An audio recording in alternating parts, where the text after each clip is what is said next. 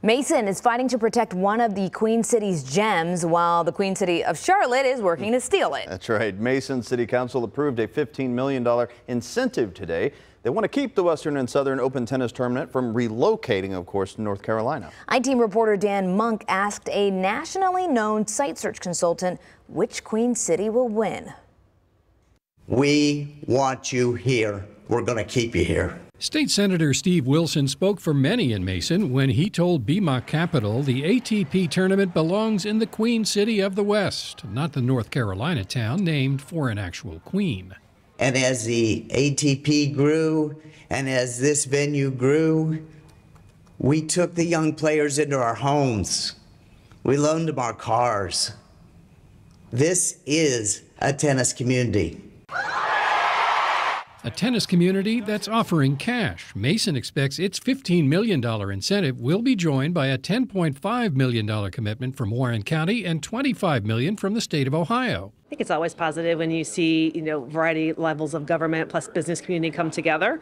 I think we have a really compelling story, and we're hopeful that it's sufficient. Kim Lauterbach with Ready Cincinnati thinks Mason's offer can win the day. So does Julie Calvert with the Convention and Visitors Bureau. I think we're going to win, yeah.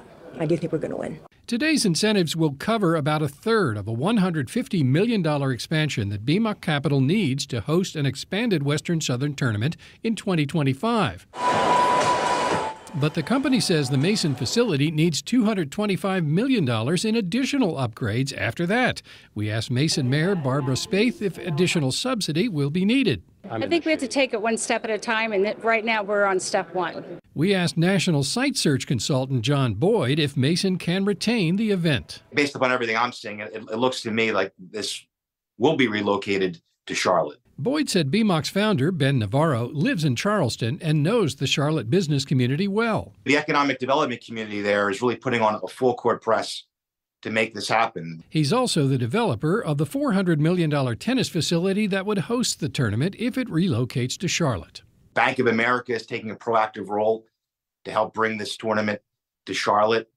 You're seeing very highly influential public affairs consultants working behind the scenes to get this deal done. Dan Monk, WCPO 9 News.